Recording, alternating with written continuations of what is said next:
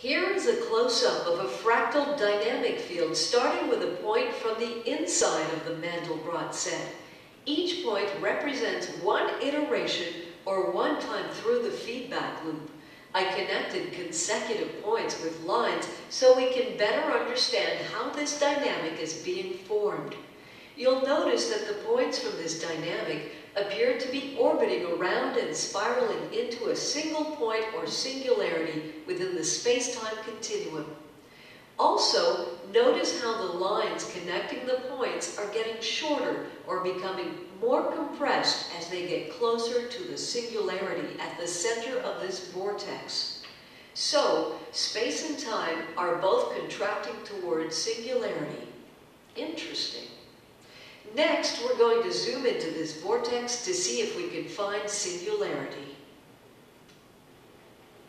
Here we are traveling down what I like to refer to as a wormhole.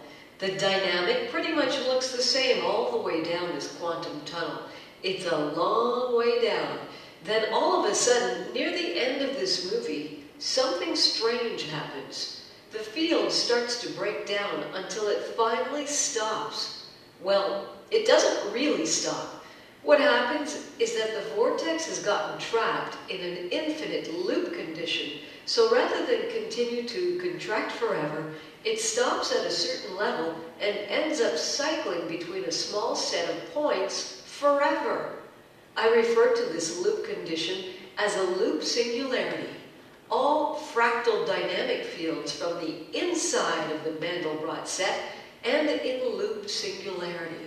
For example, a loop 2 singularity ends by looping between two distinct points forever. A loop 3 singularity ends by looping between 3 points endlessly, and so on. What is the significance of these loop singularities? Here are a few more loop singularities.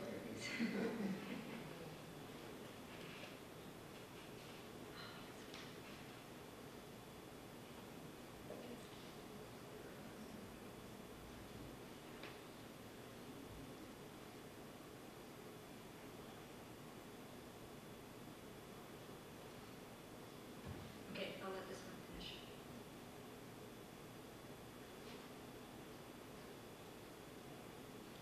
So every point on the inside of the Mandelbrot set produces a different one of these.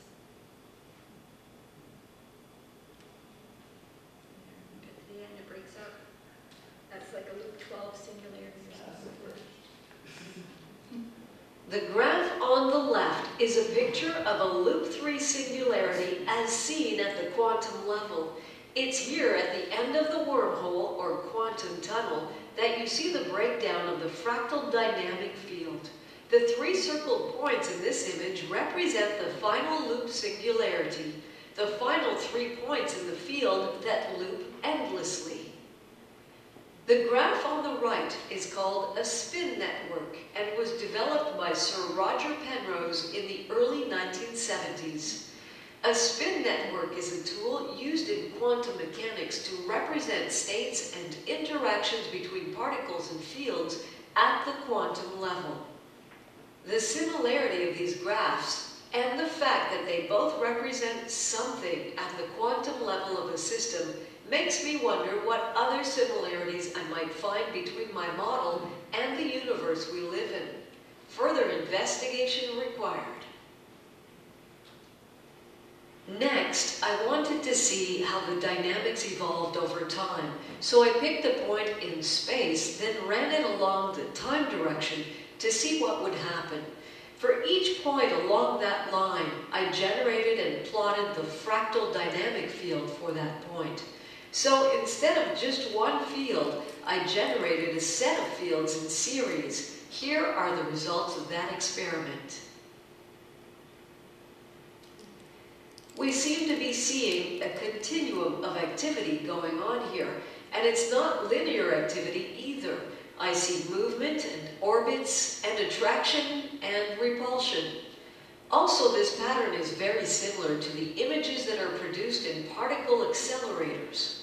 where they smash charged particles together and then watch the patterns that they make using a device called a bubble chamber. The bubble chamber was invented in 1952 by Donald A. Glaser, for which he was awarded the Nobel Prize in Physics in 1960. Notice the similarity between the real bubble chamber image on the left and the one that I generated on the right. Also, notice the similarity in the background noise between these images.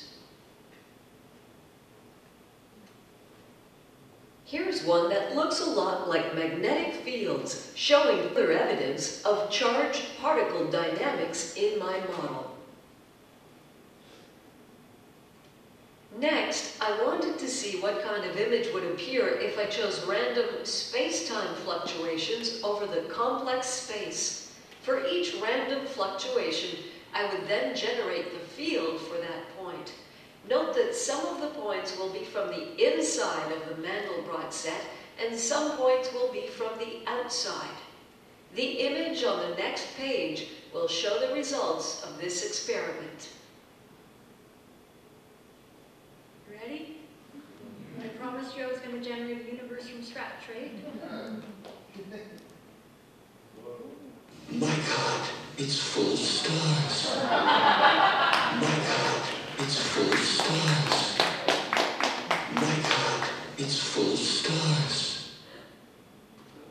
Not only does it reproduce the distribution of stars and galaxies very accurately, but it also generates all the shapes of all the galaxies that we know of, even some really obscure ones that I'll be showing you shortly.